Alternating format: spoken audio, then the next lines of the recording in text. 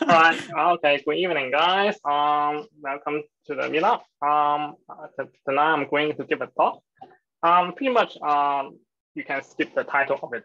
Just like the post that this is the introduction to Elixir modules. The more I prepare it, the more I think it is rather than me try to practice more public speaking, other than giving like technical talk. So you have to bear with me. So a quick introduction myself. My name is Wei. I have been a long time Rubyist, like a bit more than 10 years now. Also get involved a little bit on the engineering and ops stuff. And recent years, I have been interested into functional programming and Elixir. And about this talk, yes, because then I started to get into Elixir. I did some like experience projects in my company, and then I did around almost 10 months full-time Elixir role. And then I'm thinking, when I come back to this project that I've done in my earlier Elixir learning path, then I'm thinking, what will I do if I'm going to do the task again? So during the process, I'm thinking, this is probably a good topic to share with some of the beginners, so that they get a more understanding about the Elixir project. And the reason I choose this is it is a relatively simple task, but with real world requirements. So I would think that would make a good example. So just a little bit of disclaimer. So I'm by no means not an Elixir expert. So I'm still learning in progress. So some of the solution or code might not be the best practices. So just bear that in mind. Also, some of the Spark or proof of concept I did in this demo, not all of them has been verified in the production environment. Some of them are. So just if you have any feedback or a better approach, feel free to shoot me. So I'm going to give a little bit project background.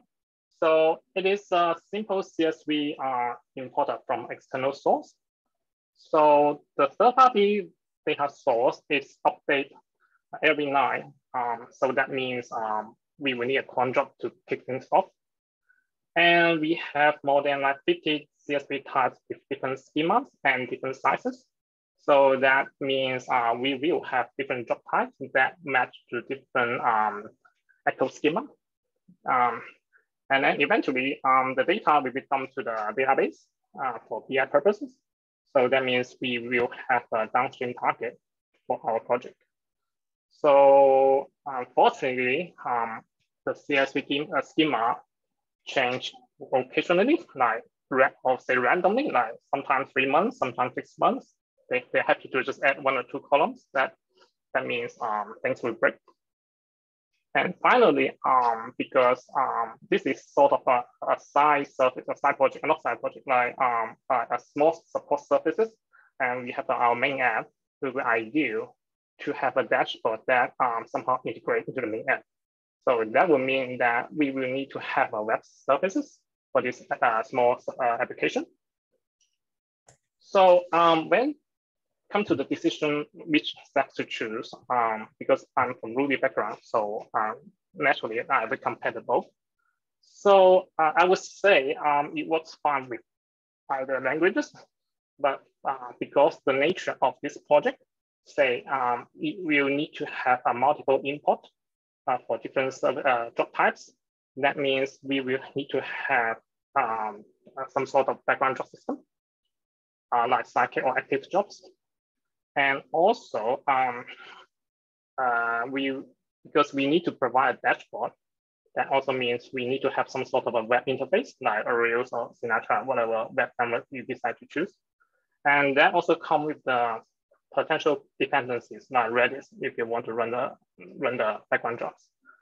So just given the small nature of these services, I think it's a bit more too much overhead to introduce all those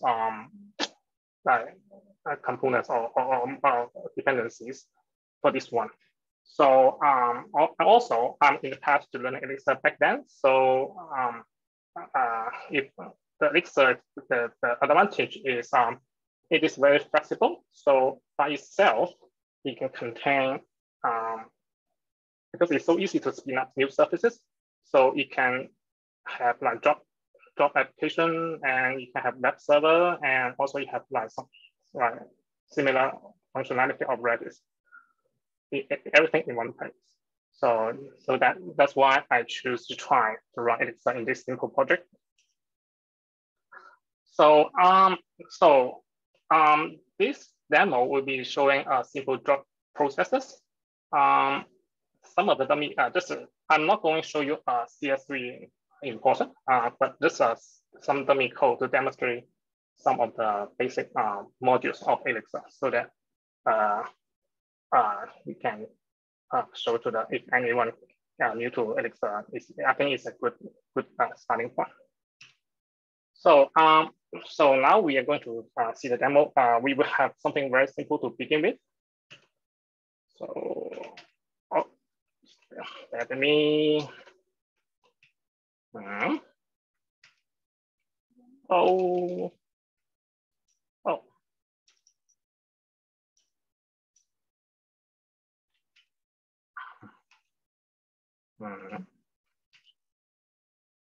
Oh, sorry. All right. Do you guys see the editor? Yep. All right. Yeah. Cool. So let's start with the beginning. So let's check our first one. So we have two modules here. To get rid of all the complexity, we start with everything in pure function. So we have a job module, which is the meat of the application, like what it does. So we also have three jobs, like type A, B, C. I'm just trying to simulate. We have different types of CSV to import, and we have a job run function, which calls the individual job.run. For this case, I will use sleep to simulate the job is running. So I also put the different times. So I would say job A will take 1 second to finish, and same, and 2 seconds go for B, and 3 seconds go to C. And if we can't see here on this line 5, it pretty much just simulate if I put an environment variable in enable error, and that if I put that, then when job B run, it will crash, like raise an exception, just to simulate things go bad. And on the left, I have our job manager. So this is pretty simple. We have a job list, which is a list of job types, and then we do a loop, and then each of them I just do the run function on that. So without further ado, let's try. So we start the server.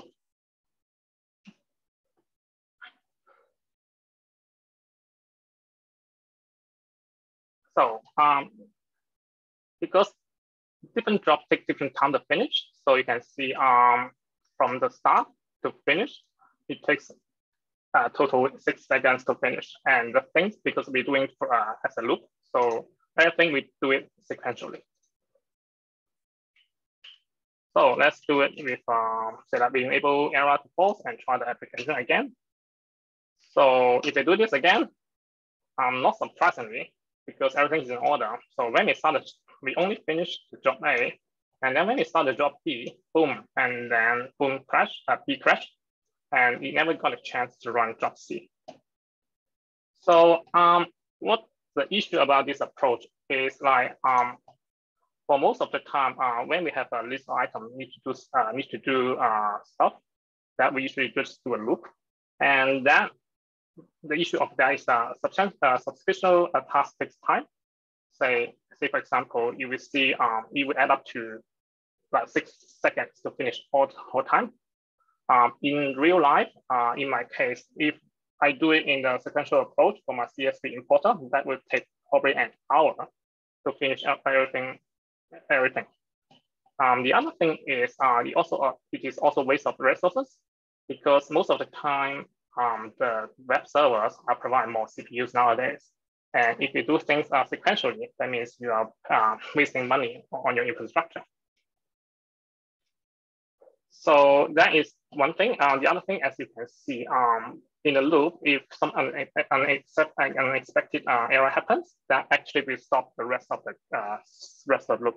That would be a problem, because like you might miss the data in that case.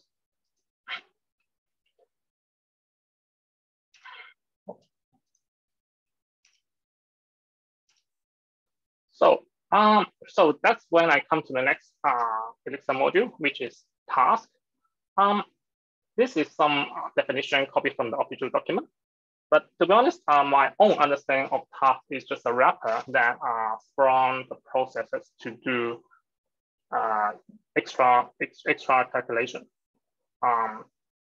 The line for here is pretty expressive. Like the main usage of it is try to convert sequential code into a concurrent code. The most simple usage is two methods: is start and async. The difference is the start it does not require the return value, while async it will wait at some point that the task result to come back and then make use of it.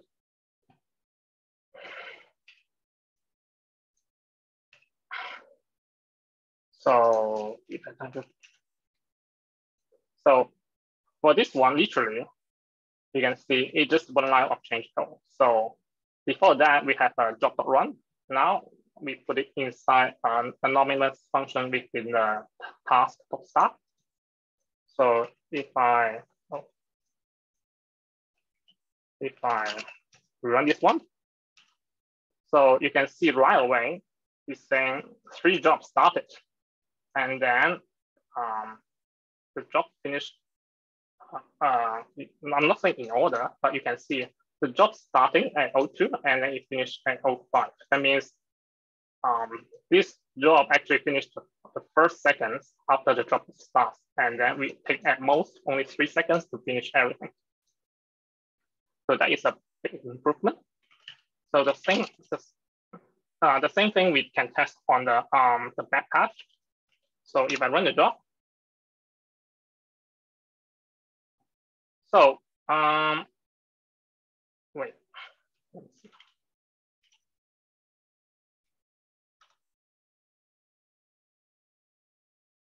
Okay, so you have a look here. So we start the 3 jobs at the same time, pretty much, and then boom, job B got crashed as expected. But you can see actually job A and job C, it actually is finished. So that means the crash of job B won't affect the execution of both A and C, because using tasks, we can spawn the different processes for different functions. So that is one improvement, that you can make use of tasks.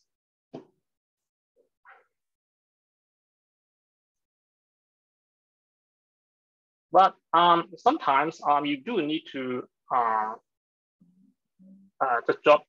the task to return value, because sometimes just you need to update the state of your execution.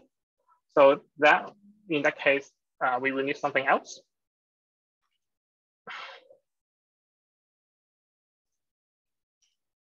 That's where we come to the GenServer. I give some time for you guys to have a look on this official documentation.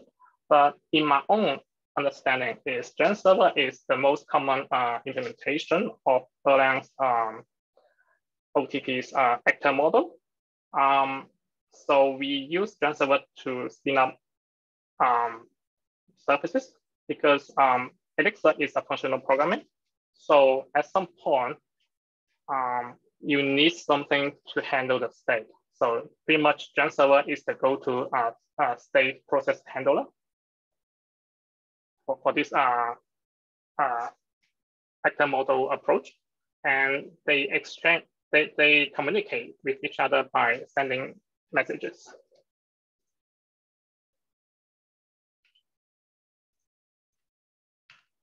So let's go to the next demo.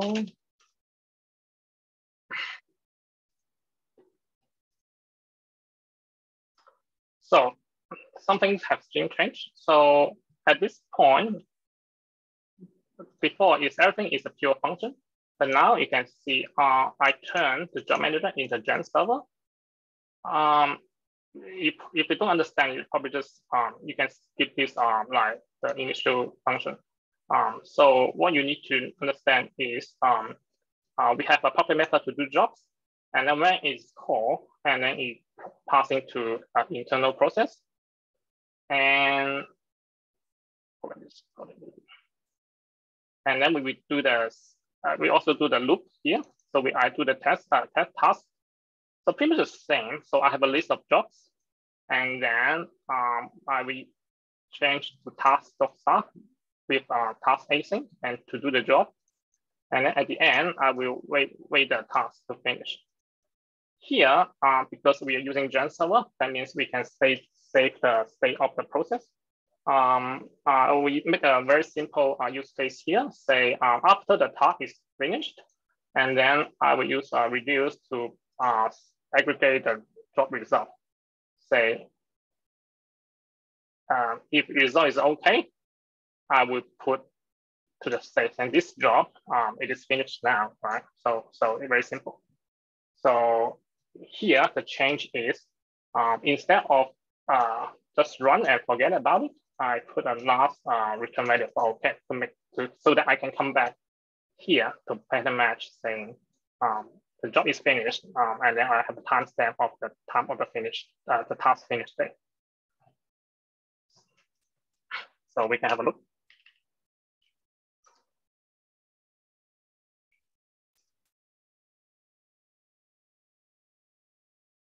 So from the look of it, it will be the same as using task itself. But if you try to get the state of the job manager, because it's a server, we can query the state of the GenServer. So I have a state of the GenServer indicating this is time that the finish time of the last task run. And if you go to the error path, we have something interesting. Okay, one thing I want to mention is for the demo purpose, I'll put the process ID after we start the server. So you can see when the message just started, I have a process ID of job manager of like 208. So then I run the job, job B crashes, and that actually also crashed the job manager as well. As you can see now, we have a new process ID here. So that is not very ideal.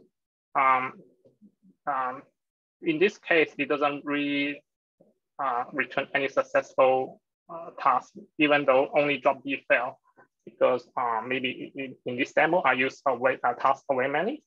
So when job B fail, it raises exception to actually crash this job way many. So this is that probably is mixing to us. So then we have the then we can fix it by simply like try to catch everything here. So in that case, say that I want to catch error and then return something else.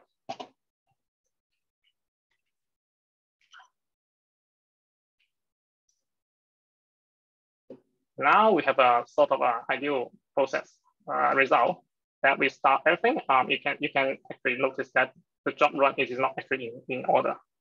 So we have the job B failed, but now the job A and job C actually finished.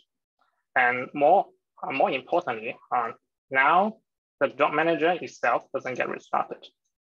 So because once you start it, you have a new PID here, the process ID here. But so that raises another issue. More often that we have many processes running inside applications, like for example, we have many job types. Although we try to reduce like we did in the demo, but the bottom line is if one process dies, and it should not affect others, and let alone that it actually crashed the parent process. In this case, job manager. Process should be isolated when crashed, and then should be start with the good state.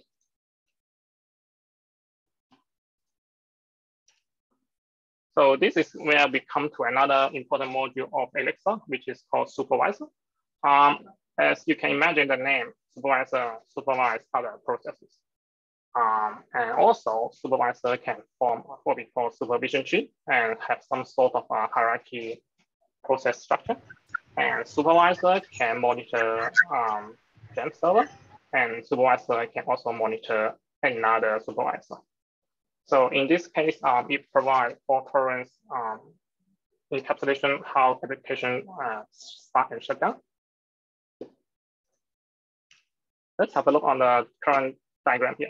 So we have the top application, top level is application, and then it spin up a link process for job manager, which this is a round square icon. This is means this for this is mean GenServer, and then it will spin up different job ABC tasks. In this square, it means this task, and it only lives during the period that the function can execute. After this is gone, finished, and then it will terminate and return the value to the caller. So the problem is for this one, if job crashes, it actually somehow brings down the job manager itself, which is not the ideal situation. So what we're going to do is to introduce a supervisor. So this is what we can do. So instead of running the tasks of different job types directly, that we can have something in the middle called supervisor. And then supervisor itself monitor the different job types. In this case, job ABC will change from a simple task and it will become a GenServer itself. So that when this crashes, supervisor can start the server if needed.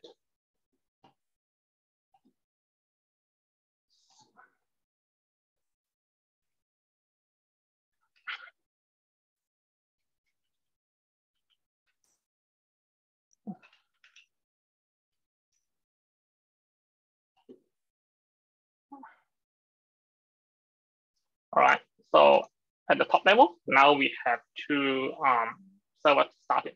The first one is just job manager itself. The other one is what we call a dynamic supervisor. Have some complication. So we have strategy 101 as we show on the previous diagram, and then we put a name for it. And then not much change in this one. Instead of except that we get rid of tasks. So when the job manager starts in the handle continue after init, actually start to spin up all these job supervisors. So if I can.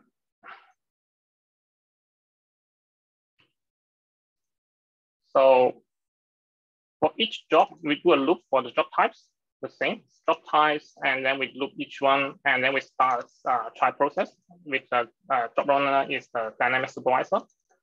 And then we have a very simple job supervisor and passing the job types here. So that means when the application starts, the supervisor already spin up and also supervise the job types. So if I have a look on the right-hand side, so the job itself becomes a GenServer itself, GenServer, and we have the standard GenServer functions to receive communication from outside world. In this case, I will we can also put state into the job server itself because the job itself is now a server. So we can have the, say, the last done information into the, from the, this information we push from the jobs manager itself to the jobs level.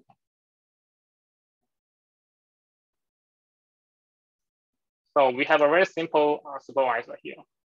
So pretty much just, that means we spin up the jobs for it. And then when the job, after the server spin up, and when it receives two functions, two jobs, so it will send message to the jobs, to the job server here. So let's demo.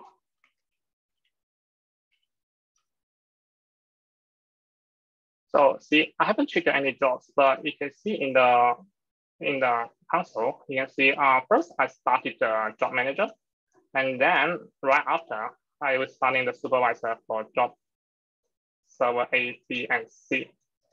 And this is where, this is the actual server process ID for job A, job B, and job C. So they are ready to receive message. So when I do job manager two jobs, and if we do a loop, and now the two job will change to, I will cast the job, which is the processor, and send the run command to it, so run message to it, which each will be picked up by here, handle cast. So the job will receive message run and then start processing.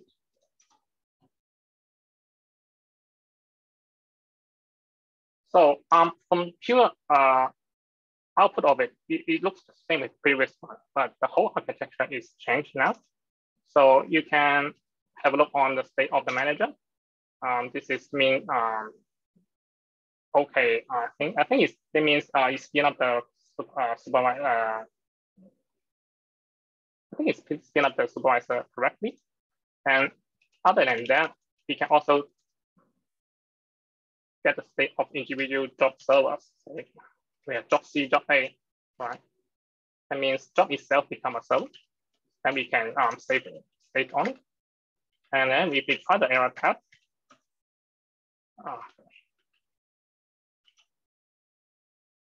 so it's the same. We spin up the supervisor right away, and then we do the jobs. So right after, you can see job A and C finish, but because job B crashes and job B was spin up right away, so it has a different PID here. So job B is 215, but now it's 220. So in this case, like only job B got restarted and job A and C doesn't affect it. More importantly, the job manager itself doesn't crash.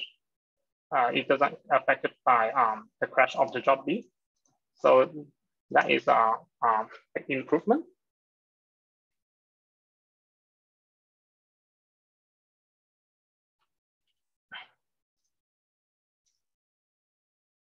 Well, I'm happy on this approach. Everything went fine until something else happened. A big tenant has very large CSVs in both sizes and quantity. And then because this approach is triggered by cron job every midnight, that means we spin up everything, all the CS import at pretty much exactly the same time. And then we hit another issue, hit by DB error, because we spawn so many processes that actually corrupted the DB connections. So that is a new issue that we need to handle. So let's revisit the workload. So as starters, we do things in a loop. That means everything is sequentially. The con side is taking too long and waste of infrastructure and resources. And we try to switch to task or GenServer. Then we can implement the concurrent running for this project. The thing is, this is concurrent without any control, and because once you execute the to-do command, and then in real life, I have like 50 CSV with different sizes, from like 10 megabyte to this new tenant is like have like 700 megabyte CSV that actually crashed the database connection. So then we need a new solution for this one. So when we rethink this approach, so what we are doing, so we are importing CSV. That means we actually read from some source, some sort of source. Like either you read from a file, or you actually read from an API. It doesn't matter, right? So you have data to read from the source, and then you insert into database. That means it actually split into two parts. So for upstream, you have the data fetching, and then the downstream, you have the actual data processing. So that is something that which fit into another category of the Elixir toolbox. Oh, I have another one. Okay. So that means for this approach, we can have the workflow into potentially multiple stages that we can control. So that is coming to what GenStage can provide us. So this is some sort of multiple stage workflow that provided by the GenStage. More often we have many steps for a certain workflow. For beginner, we will have the producer, and then we have the consumer that receive data and then process it. But for multiple stages, the middle stage can be both producer and consumer at the same time. And also, GenStage is very famous for its back pressure mechanism. So the consumer is sending demand upstream, and then only then producer will emit items. So if you're thinking of normally, like I have a data flow, and for producer, say I have a file, I read a CSV file, and then read the rows, and then put it to some sort of, say for example, data cleaner, and then I put it to the consumer, the last consumer, say a database importer. This is what I think, what we should think. This is the normal data flow means. But in GenStage, actually, the trigger mechanism is a bit different. So it is actually for the consumer, in this case, a database importer. When it finished the last process, it will ask more data from its upstream stage. In this case, say that if we do the database insert in like patches, I mean, I finish this patch and give me more, and then the producer will provide more data to the consumer. Well, in this case, that means we have control of the later stage, and then all the way back to the beginner, the producer, so that we have some sort of a flow control, other than we produce millions of data at the beginning, and then you have no control of the downstream workflow. That eventually have very huge problem. So let's do some stuff. So we could split the kernel code into different stages. Say we have a producer, and then we probably can sending rows from CSV, and then we have a consumer that importing data into DB. For most simple cases, that's fine. But for my particular issue is our data source is passive. It is triggered by cron job. So naturally, say when the cron job execute, I will produce a lot of things into producer. And then in this case, I lost control of the back pressure mechanism.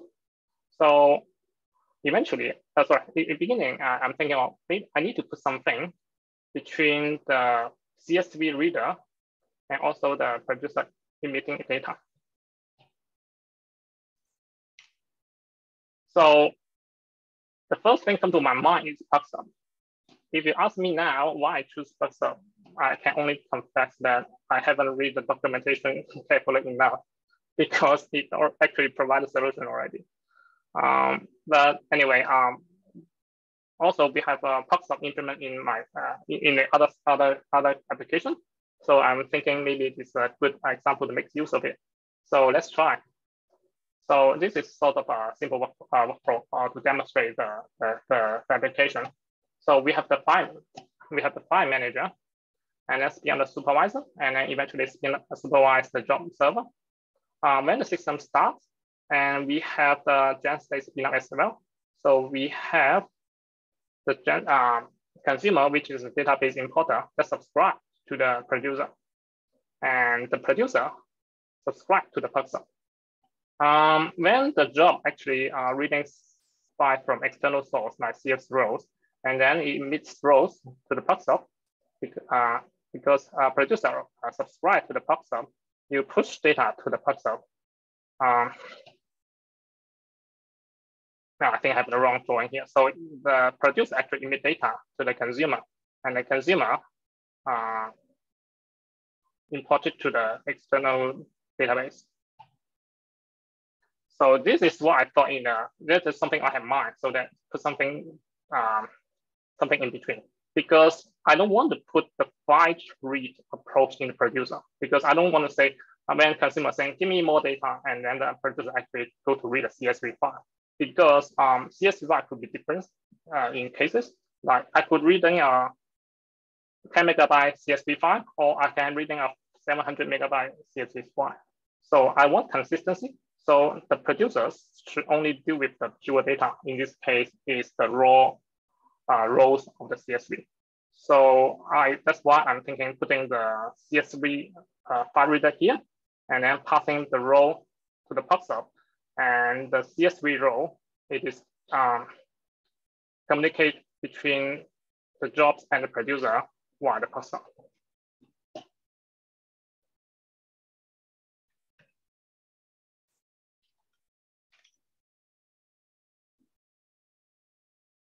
So first, let's have a look on the application top level. So in this case, we introduce producer and a consumer, so that it is running when the application starts. And then have a look on the jobs. So it is still a GenServer, but now when the job is run, I simulate this to fetching a data. So say we have job A and B and C. Job A has like 10 rows of CSV. Job B has 20 and job C has 30. And then for each range, that I use the string and then to fetch the actual content. Say, just imagine this is actual CSV content row. So to job A, it return 1, 2, 3, and then B for 4, 5, 6, and C for 7, 8, 9. So for this one, these two lines actually simulate by reading a huge file from a CSV file. But because we are using Steam, then we can reduce the memory and do some lazy loading. And we have this one chunk array. Chunk size for example purpose have 2. So that means is if we want to import CSV, say this CSV has like 100,000 lines, and we don't want to insert the row one by one because that would take too many database connections. And instead, we have using sim.chunk array, so we can chunk every 100 lines, and then we can bulk insert the 100 lines into database.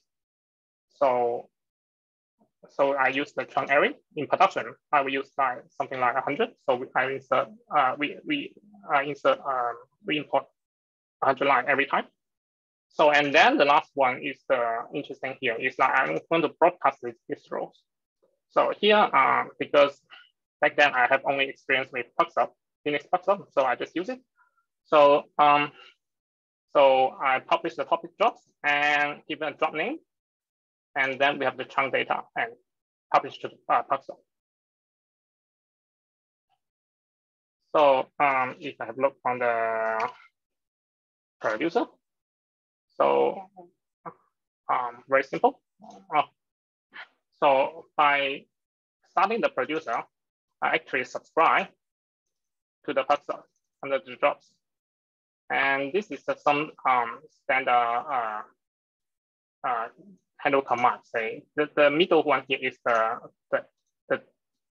data that you will emit to the downstream processes. So when PubSub receive data, and then it will trigger the handle info function, then we have a job name and actual data for event.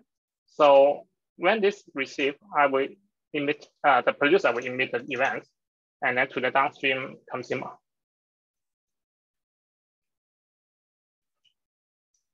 The consumer itself is very simple. So upon start, it subscribe to the producer. And when I have events received, for the purpose of this one is like, I take like 15 milliseconds to insert in the database. And then after like, I'm processing this data and return value. So the Gen Manager itself doesn't change anything.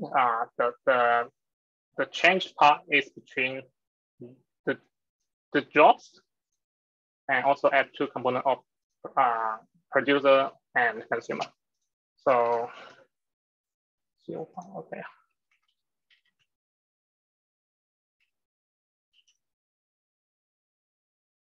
So it's the same. So we have all this supervision tree set up.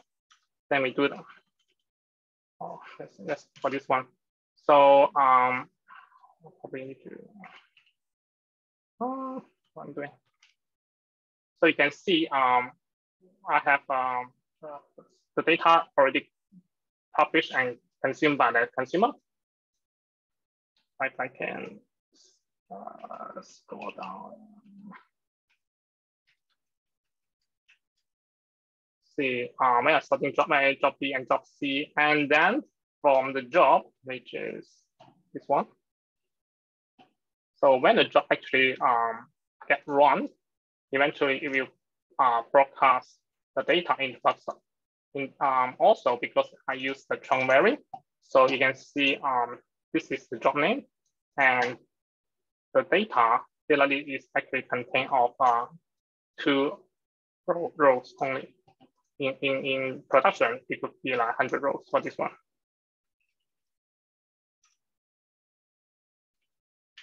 So,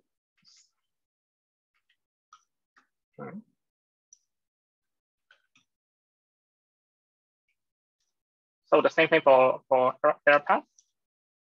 So regardless, you can see job B fail, but you can see job A broadcast, job C broadcast, job B doesn't get chance to broadcast, but the consumer pick up, and then see processor job A, and job C. So that means we have control on how many workers on the consumer side to process this, other than putting everything in one go and then crash the database. And then we have control of, we actually separate the process from the stage that producing the data and the stage that process the data. So let's do another experiment. Like if we have 10,000, 2,000, 3,000. So I compile. So you can see if I keep adding data, it will still like handle nicely. So, but in production, there's another issue. I will say for the later. So in this case, I can stop it now. That means the consumer can handle this one. The other thing is we can control the number of the consumer. Say you're saying using only one consumer to process the import data is too slow, right? My database connection is at least I handle 3 or 4. So in that case, we can actually increase the consumer number.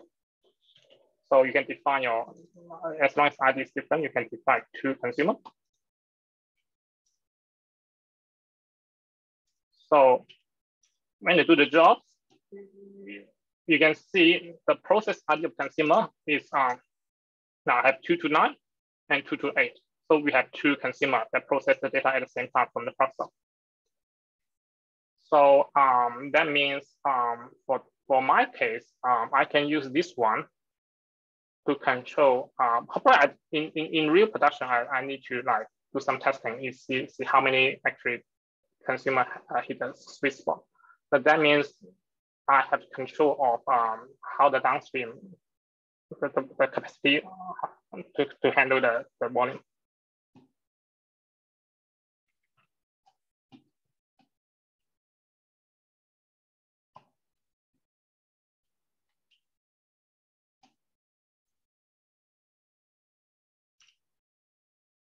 Okay. When I just say why I use Paxo, it is because I didn't read the document carefully.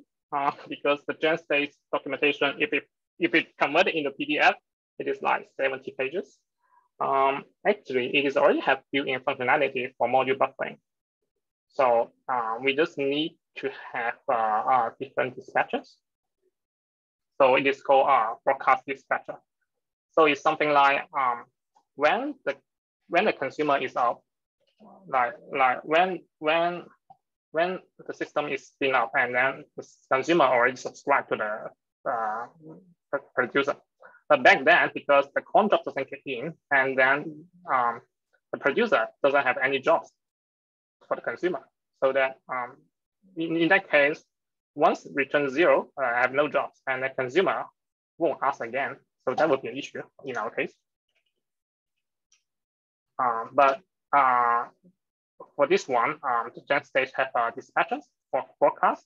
That means the producer, when you receive events, he can broadcast the data to the consumer.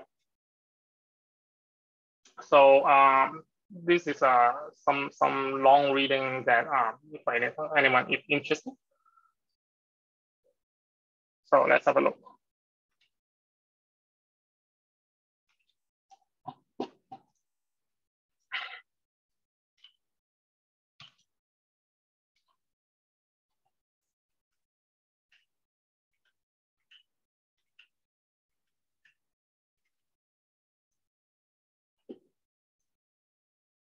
So for this one, PubSub is gone. So the job stop run.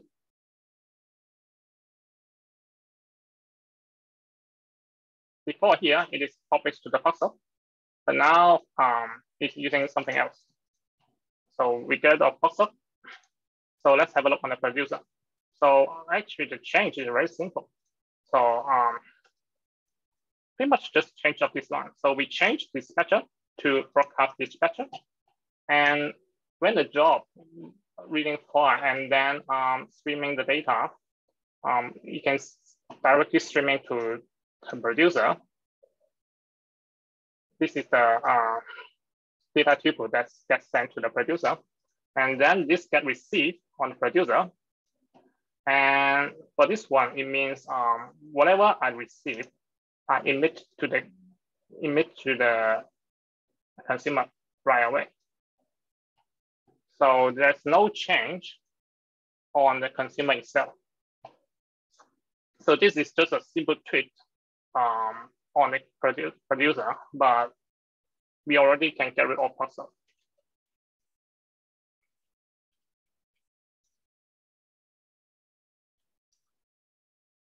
So it was fine, right? So even I have more jobs.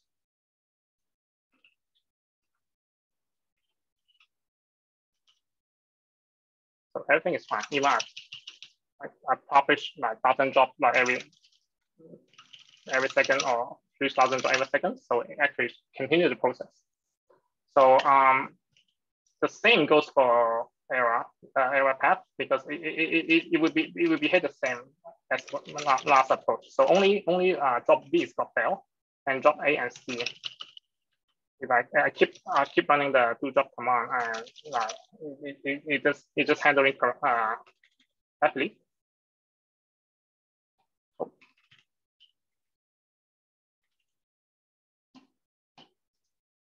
So the next one is enhancement. These two examples actually in the official document. So we use the broadcast dispatcher with the queue, which is the earlier module. It is sort of a message queue, but it features with first in, first out. So that actually makes sense.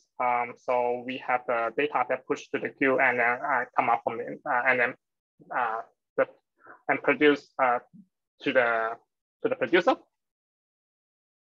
So the good thing about it is if for the previous approach, if somehow the consumer dies and then the data that already sent to the consumer will be gone. So there's no way that you know that which event has been processed or not.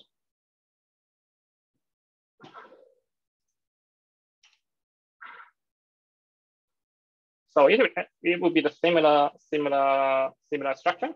So before, so in the producer, instead of hooks up, it will have when we receive events, it will create the events internally inside the producer, and then when consumer query, and then it will emit events. When the connection was established between consumer and producer, and it doesn't have any, say that it subscribe to the producer, but don't have any event, but that's no problem, because with the broadcast dispatcher, the producer can emit the events only when it receives data. So yeah. So this is my last slide.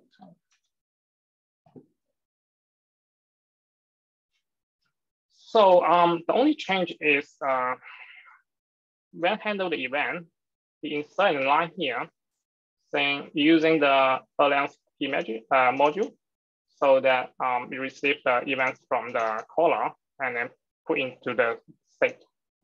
And then it dispatch events. So well, in short, this two block, it means if the producer have data coming in, then it will store in the queue before the producer is ready, before the consumer is ready. When consumer is ready and ask for data, then it will dispatch whatever data already in its state and plus the one that it received from the caller.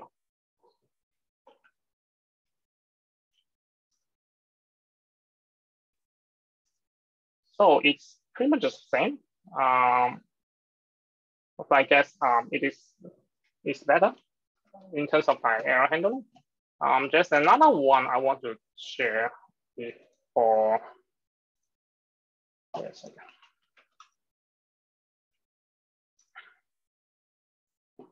Okay. I tried to reproduce an error that I saw in production.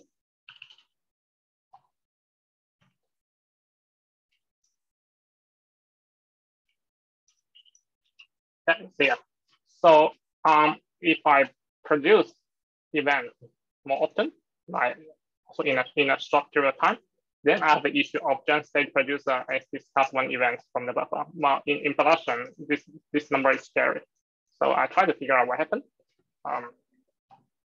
After long reading, actually until very recently, then I realized there's a conflict in the producer. So here we can have an option for dispatcher, but we also have a Oh gosh. Just give me a second. We have a buffer size because the default buffer for producer is 10,000. So in this case, if I like at each trigger, I trigger 6,000 events. If I click it quick enough, then it will exit the buffer of the producer, then will raise this error. Not error, raise this warning. But that is bad because that means you discuss the data that you don't know which one you discuss, which one it doesn't. So this very small config that have a pretty big impact in production. I only found out very recently. I wish I can fix that beforehand. Yeah, so this is something that I want to add in real life production issue.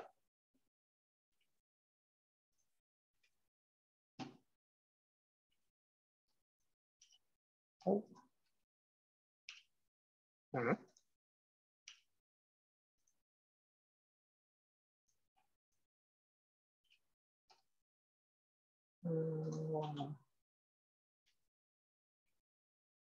Okay, summary.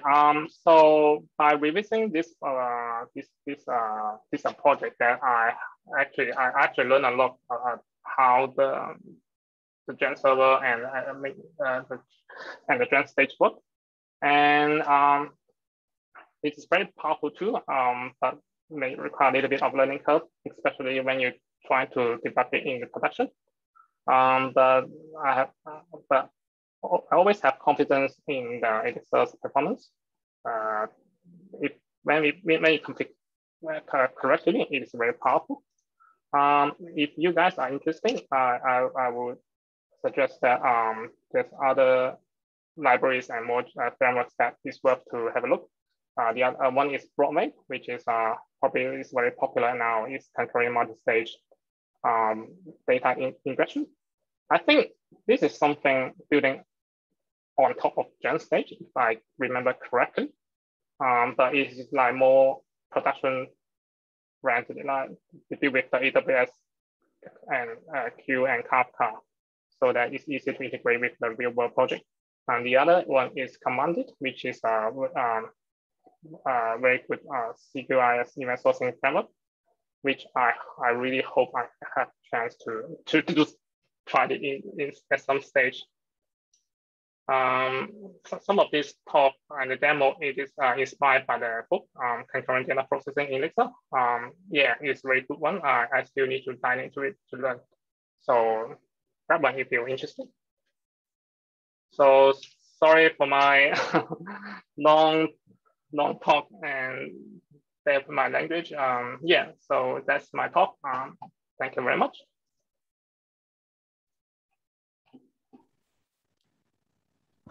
Thanks very much, Wei.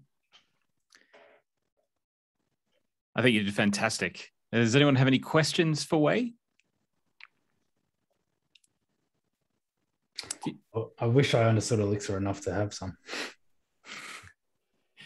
Wei, is your code available somewhere, like on your GitHub profile? Yeah, GitHub? I will push the demo tonight. Sweet. Yeah, feel free to tweet that out then when you're done, and we will retweet it. Cool. I did have one question. So these jobs that like failed, you're saying they failed because the schema had kind of changed and it needed code change to handle it. Is that right? Yes. Yeah. So how did you deal with sort of retrying those? Was there any mechanism to sort of just hold them in place until the code was updated, or? Let me see. I'm sorry, bear with me. Oh, sorry. So if we're going back here, for the supervisor here, because supervisors supervise jobs, right? So currently have several restart policies. For this particular demo, I just use temporary. That means if you fail, then up to, and I forgot, 3 times or 5 times, and it won't try to restart, because up to a point they understand that no matter how many times you try, it still fail, right? There's other always, like, regardless if it fail, if you keep restarting. But in my case, if they change schema, that doesn't mean that no matter how many times you try, it will still fail. So in my demo, I just use temporary, so just it's easier to demo in the console output. In real life, when the schema change, I have to manually change the job types, like here, because each job types are matched to a database schema for that particular table for the CSV. Yeah. So would you just like roll out the changes and then just wait for the next night's cron job or something? To be honest, like, I have insert the error notification like Sentry. So if I detect a schema change, it will broadcast to Sentry for data aggregation. So that is kind of manual process. So when my colleague complained to me, why this doesn't like update it? And then I have a look. Oh, okay, Sentry is saying, okay, this particular job type has added a new column. In a Sentry, we would say column ABC is missing. Then I know that, okay, I need to add this to the schema. Yeah, cool, thanks. Cool. Has anyone else got any questions for Wei? Yeah, Wei. Yeah, that was a fantastic talk. I apologize for I turned up late, but yeah, there was a lot in there, so that was good. Thank you. My question is about you've gone from a bounded queue size to an unbounded queue size there, because you're getting too many jobs. Is there any instrumentation that you can put in to make sure that going to an infinitely sized queue doesn't blow up your whole service running out of RAM or whatever? Because it's kind of, I guess the reason there's the default in there is to protect you from those kinds of cases. Yeah, well, from the last example, this example using the dispatch with the queue is actually from the official document. But I guess it's always have a risk if we put everything into one node, right? The approach I would do is from the very beginning of the data fetching, even before the came into the GenStage process, you will avoid loading too much data into the memory. So that's why I'm using Steam. So regardless how large the CSV file is, I can only submit a small chunk of data into the producer. That is the first one. And then when I receive data in the producer, I have you can specify in the buffer size. To be honest, in production, I'm not sure how it will go for if I define this indefinite. But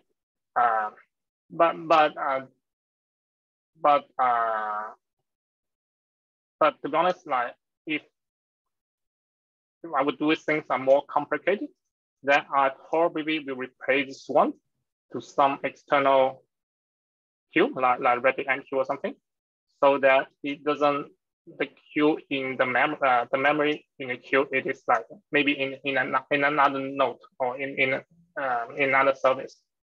So it have an extra layer of buffering.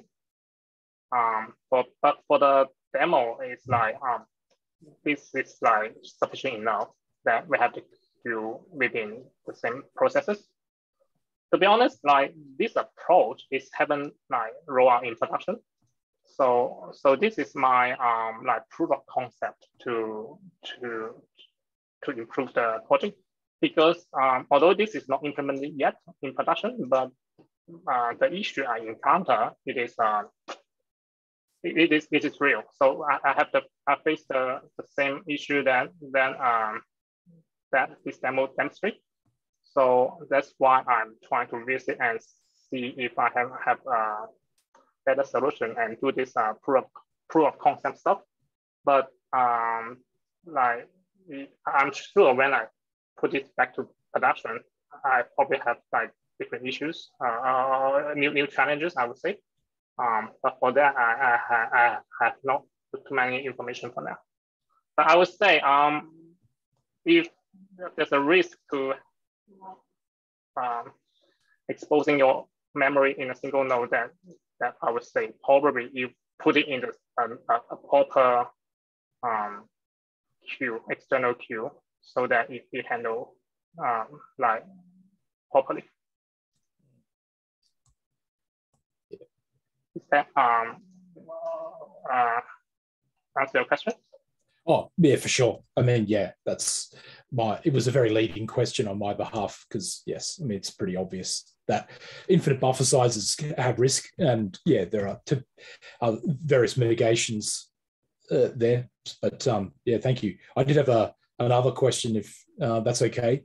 You mentioned commanded. Do you have any sort of thoughts as to how you might, is that for this job processing type work or for other things?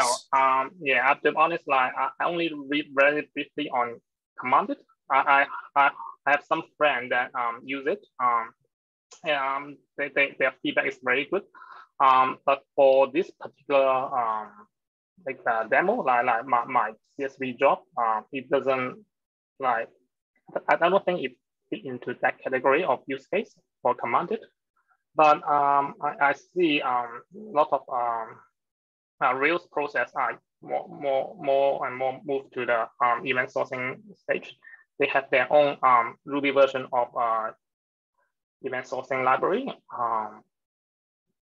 I keen to know about, but for commanded, I really want to, like, if I have a chance at work to use it, then I'm really looking forward to try it out. For now, I don't have like too much experience for this one, to be honest.